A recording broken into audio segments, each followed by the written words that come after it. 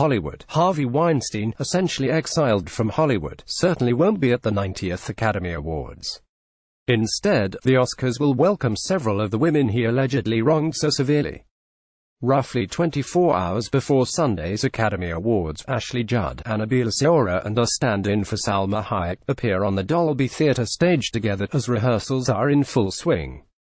Similar, awful tales of harassment by the same, once powerful man link them. But trauma is shifting to triumph as the world and the Oscars are listening and changing.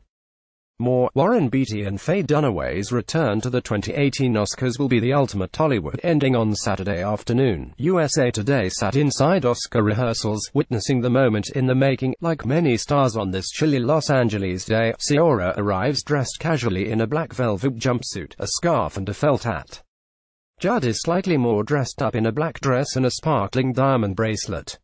Shorter than Judd, Sciorra measures herself against the microphone. "I'm going to have heels on, right? So I'm going to be up here, probably," she says, standing on tiptoe.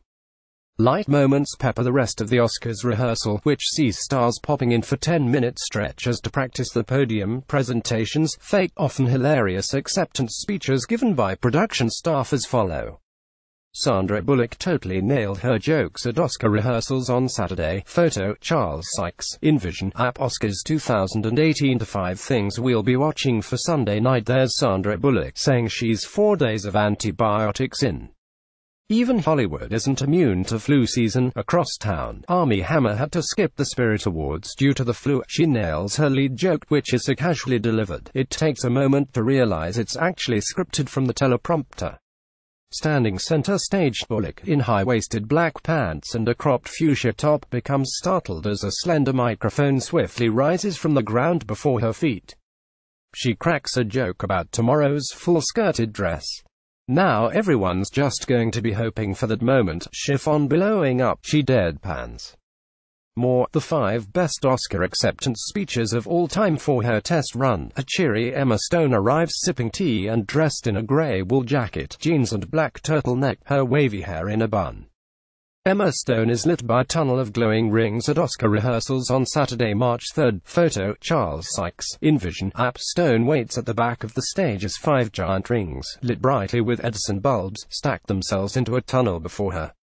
She'll glide through them on Sunday, but today she's dancing in the shadows while waiting for her cue. Pro tip, keep an eye for her Time's Up jolt. It's pretty killer for some stars. Oscar rehearsals are a family affair. Matthew McConaughey's wife, Camila, watches her husband practice his lines from the first row. Viola Davis brings her daughter, Genesis, on stage with her. Adorably, Genesis, clutching a glass of water, peers out into the auditorium where seats are marked with stars' faces on placards, pointing to mommy's friends she knows. Baby Driver star Isa Gonzalez takes a photo with her placeholder during Oscar rehearsals. Photo, Charles Sykes. InVision, app. The 6-year-old moves to the first row while mom delivers her lines, gazing up at the stage's stunning, Swarovski crystal-covered arch, which is made to look like the inside of crystal geodes. She's not the only one in awe. When Mary Poppins returns, co-stars Lin-Manuel Miranda and Emily Blunt arrive to rehearse the bit. The legendary Rita Moreno, also a presenter, waves from the seats to get Miranda's attention.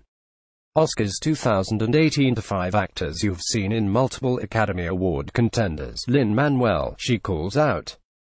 "Turn around. Look at this." She points to enormous Oscars on stage made entirely of hanging strands of Swarovski crystals.